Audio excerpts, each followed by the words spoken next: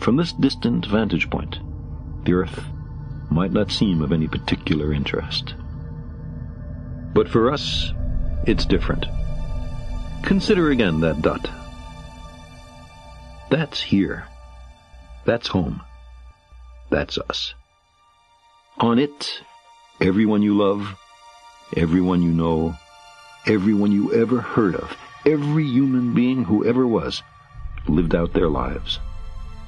The aggregate of our joy and suffering, thousands of confident religions, ideologies, and economic doctrines, every hunter and forager, every hero and coward, every creator and destroyer of civilization, every king and peasant, every young couple in love, every mother and father, hopeful child, inventor and explorer, every teacher of morals, every corrupt politician, every superstar, every supreme leader, every saint and sinner in the history of our species lived there, on a mote of dust, suspended in a sunbeam.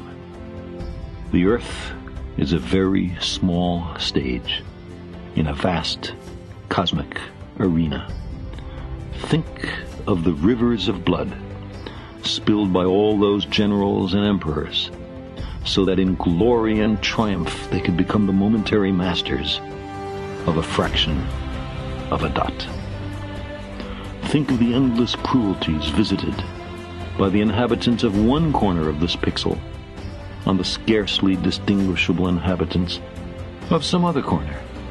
How frequent their misunderstandings, how eager they are to kill one another, how fervent their hatreds.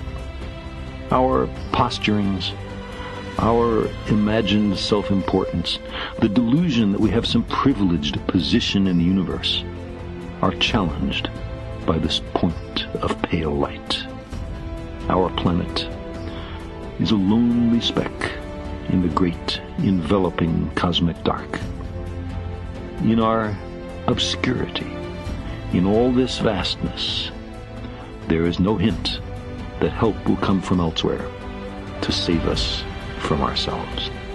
The Earth is the only world known so far to harbor life. There is nowhere else, at least in the near future, to which our species could migrate. Visit? Yes. Settle? Not yet. Like it or not, for the moment, the Earth is where we make our stand. It has been said that astronomy is a humbling and character-building experience. There is perhaps no better demonstration of the folly of human conceits than this distant image of our tiny world. To me, it underscores our responsibility to deal more kindly with one another and to preserve and cherish the only home we've ever known, the pale blue dot.